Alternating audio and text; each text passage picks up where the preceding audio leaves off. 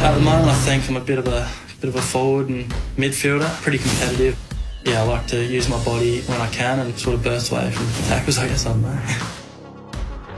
Playing against bigger bodies, especially at home from a young age and training with them, doing the competitive drills there, I was either going to shy away from it or take it in my stride, and I think I did. It doesn't faze me much anymore, and I think, yeah, you see it as a new challenge, I guess.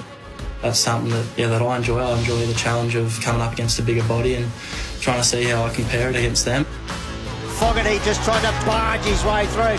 I look at a lot of people's games and try and take things out of their game and sort of try and put it into mine. If it doesn't work, I'll move on, I guess, to another aspect, and then if it does, I'll sort of keep it and try and keep working on it and try and keep improving it and use it to my best of my ability. Back to Fogarty, who sold it and then kicked it. Outstanding piece of work. Sort of didn't have the best year just with influence on games and impact. Yeah, I was pretty disappointed with it.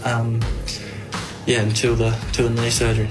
He's a really hard one to read in terms of where he goes on draft night, because he started the season in the #1 conversation. He's not there anymore because of a knee injury that really limited him across the season, which required a surgery about mid-year. But, geez, he's tough, he's powerful, he's strong. He can impact a game in the midfield and across half forward. He probably starts as a high half forward, a player who can take a mark and kick a long goal with his damaging right foot disposal. But he's a powerful player. People love the way Darcy Fogarty plays because he's a natural footballer with a bit of grunt in him. Sort of got a lot of proving to do, I guess, and obviously the year's been not what I would have liked it to be. There's things that I can take out of it and hopefully use in the future, like going through a form slump and how I want to get out of it for the future. But hopefully, we can move on pretty quick.